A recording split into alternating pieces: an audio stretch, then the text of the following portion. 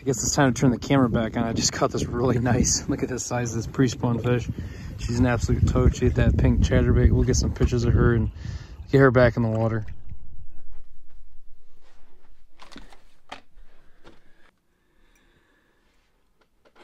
Well, you've probably guessed it. This is going to be another pink video. Hey everybody, it's Jay Ball, Blue Days Outdoors. Hopefully you guys are having an awesome day. And we're down in the basement today. Trolling motor is still not fixed on the nitro, and it's a little bit breezy today. I was going to do some bank fishing, but I've been getting a lot of questions lately on how I make my pink bladed jigs.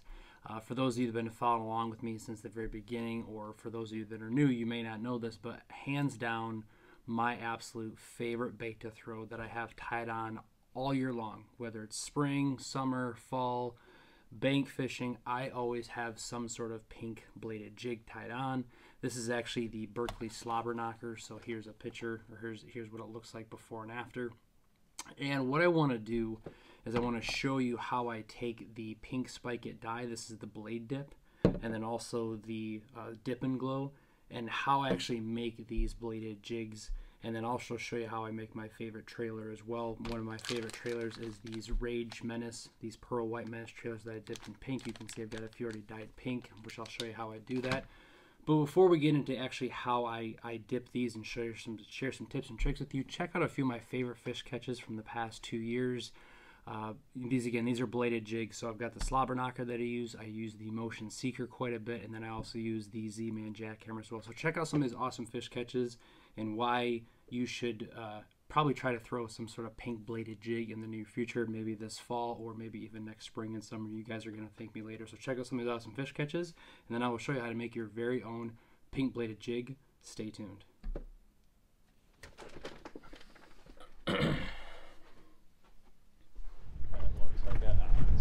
Oh man, big bass, dude. That's a nice one. That is a nice one. Holy crap. Boy, he followed that thing all the way to the boat too. Ready? Yeah. All right guys, so Dylan and I are in this kind of new area we've never fished before, and I just picked up the Pink Motion bladed jig, and this bass just absolutely crushed this thing. Got a pink lure lipstick paddle tail. Look at the size of this bass, guys. Yeah, holy crap. That's a nice one. Yeah, it is. Heck yeah. All right guys, we're gonna get this beautiful fish back in the water. Man, it's awesome. Brand new spot. Dylan and I have never fished here before, and our first fish is a nice 4-pounder. So we're gonna get this fish back, let her fight another day. Bye-bye. That's sweet.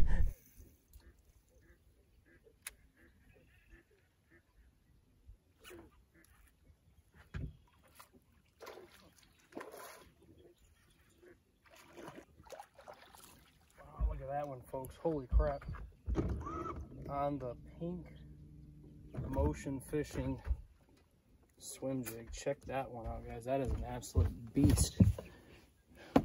Got that. Check this fish out, guys. Look at that beautiful, that's probably about a 3.5, maybe 4, but check that out on that Motion Fishing Company swim jig with the lure lipstick paddle tail. Check that out, guys. Nice beautiful fish. I'm gonna get a few pictures, but man, that's a tanker there, guys. Man, that was I was just thinking maybe I should get a jig and let it sit on bottom, you know, flip a jig or something, but let that chatterbait or that bladed jig hit the bottom, and he absolutely smashed it. So we'll get some pictures and get this fish back in the water.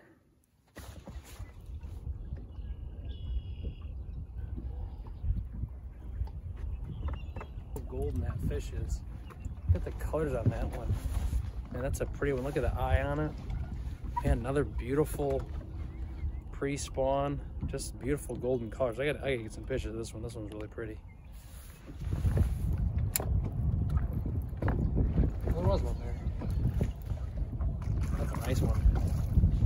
Missed it the first time. Yeah, that's a pretty fish there. Ooh, that's a chunky one. He missed it the first time. I thought it was a reed. Check that one out. Another beautiful pre-spawn female. Look how thick she is. Look at the girth on that one. Guys, pink chatterbait is fired today. Cannot be afraid to throw a pink chatterbait. Beautiful, beautiful fish. Gotta love northern Michigan springtime fishing. I'm the only one up here too. Everyone's out walleye fishing today because today's the opener walleye, but beautiful fish. Get her back in the water.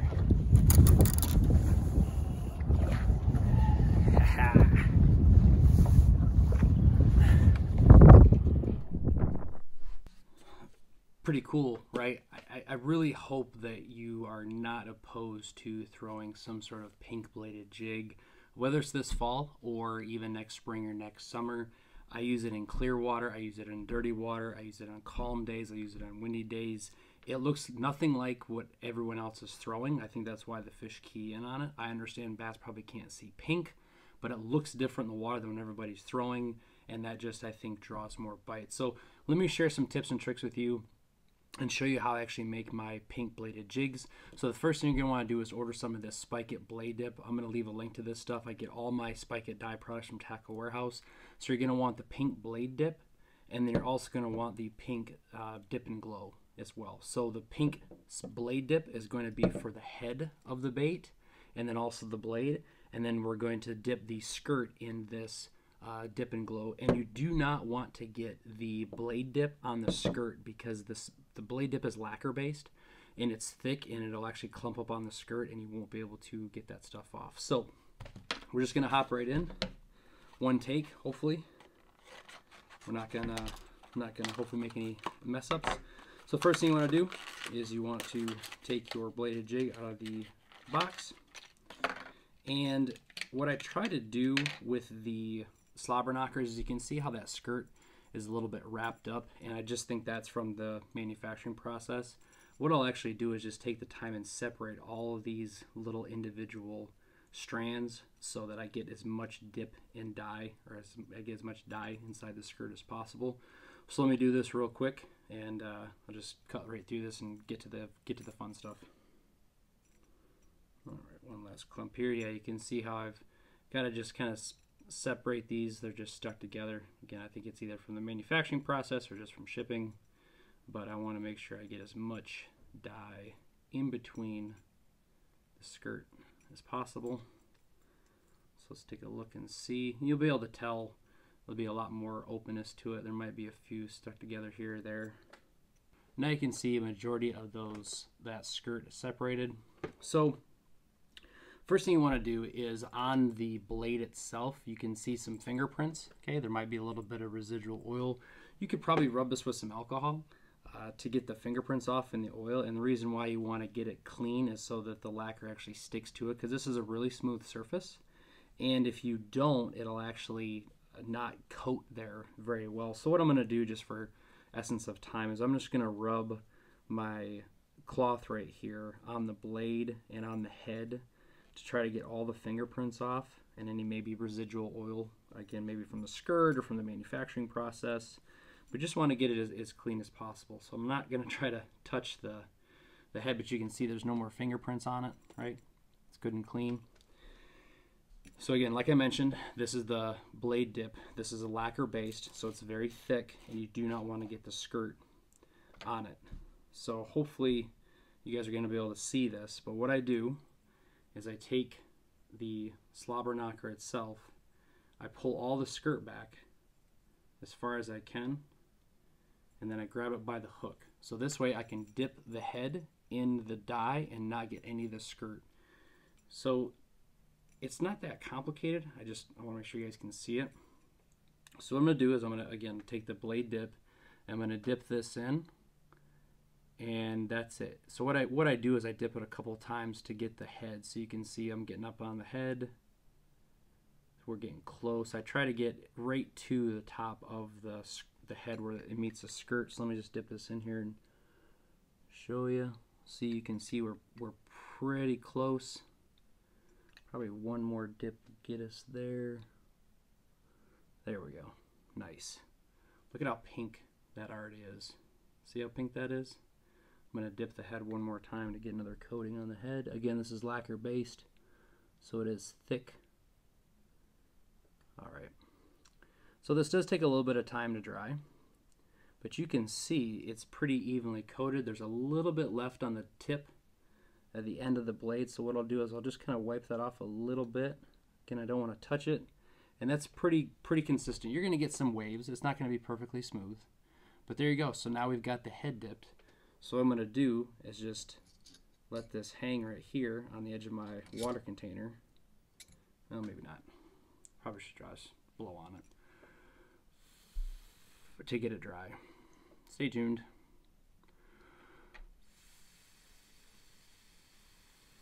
It will be kind of tacky for a little bit too. This is really what it's like. I mean, I'm going to cut some of this out, but this is making content for YouTube. Hopefully you guys don't mind. Again, I know I don't have cool edits, cool music, but if you guys just want to talk about fishing, how to make pink baits, hit the subscribe button. I'd appreciate it. So, oh, still a little bit tacky. Hold please. Now, while this is drying, I just want to make you aware. So because this is lacquer based, it does get inside all the little components and the areas inside the Slobberknocker itself or whatever bladed jig. So what that's going to do is it's going to deaden the sound of this, right? Before, this has a really high-pitched sound to it. But once you start to coat it and you get that lacquer inside the components, it's a much duller sound. Does it affect on the bait or not? I'm not sure. It's pretty noisy just in general because of how much water this thing does dissipate. But I haven't noticed any difference in fish catches since I've been, any reductions. If anything, because I've been dipping the blade. Before I was just dipping the tail and the skirt. But ever since I've been dipping the entire thing pink, I've been getting a lot of bites. So yeah, it does change the sound. It's not as loud now. It's more of a thud, but maybe that'll help. It doesn't seem to hurt. So that's pretty dry actually. So you can see just how pink that blade is. You can see at the top there where the dye was running off, there's a little bit of waviness. It's not going to matter. But yeah, so that's how you get the head itself dyed.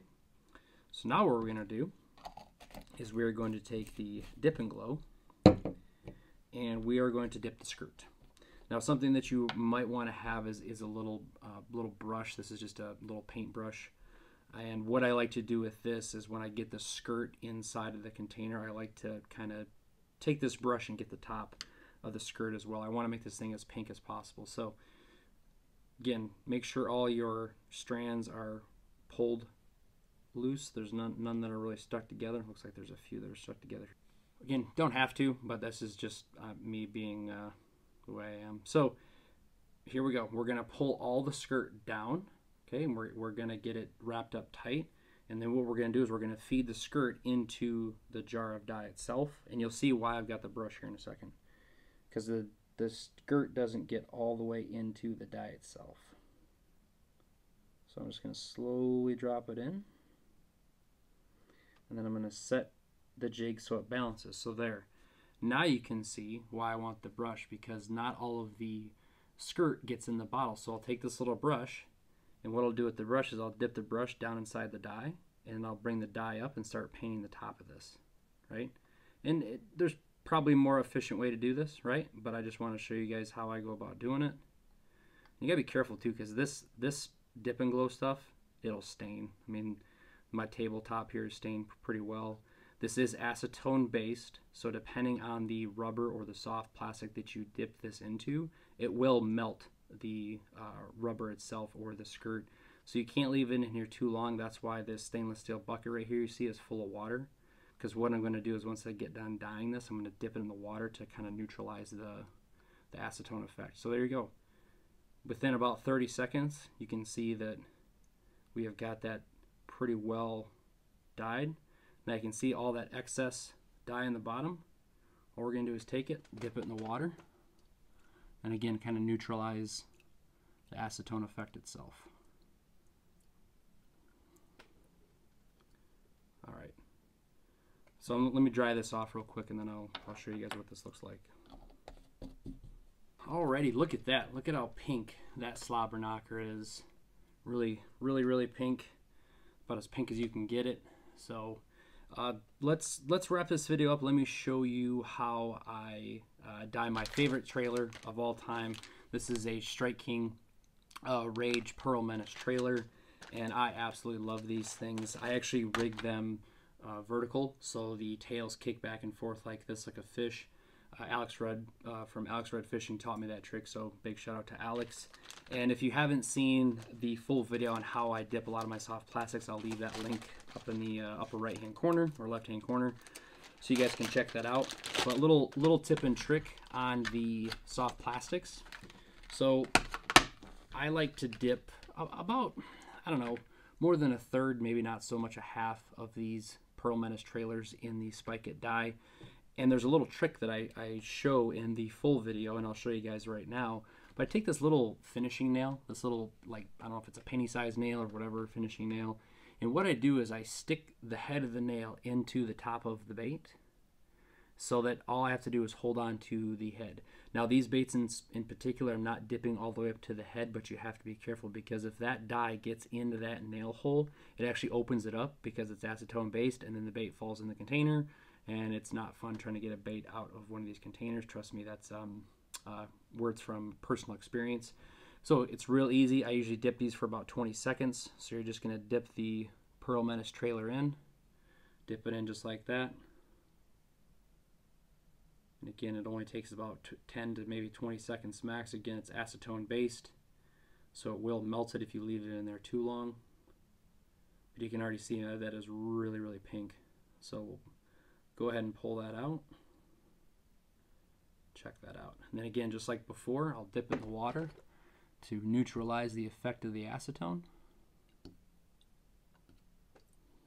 And there we have it. So in the matter of 5 minutes or so, we have now taken a white Berkley Slobberknocker and turned it pink with the blade dip and the dip and glow, and then we took this Menace trailer and we turned it pink as well. Again, really easy to do this. These are by far, hands down, my favorite go-to lures I have tied on all year. I've played around with some pink lemonade, with adding some chartreuse. But yeah, hopefully you guys enjoyed this pretty short video on how to make a pink bladed jig. Please, you have got to try this bait. I know bass can't see pink in the water. I get that. But there's just something about this color that drives bass absolutely nuts. They just cannot, they can't look away. They have to have it. So really do appreciate you guys hanging out with me during this short Blue Jays Gems tips and tricks video. If you guys haven't already, please hit the subscribe button. Channel's growing really well. We just hit 2K followers. Really do appreciate the support.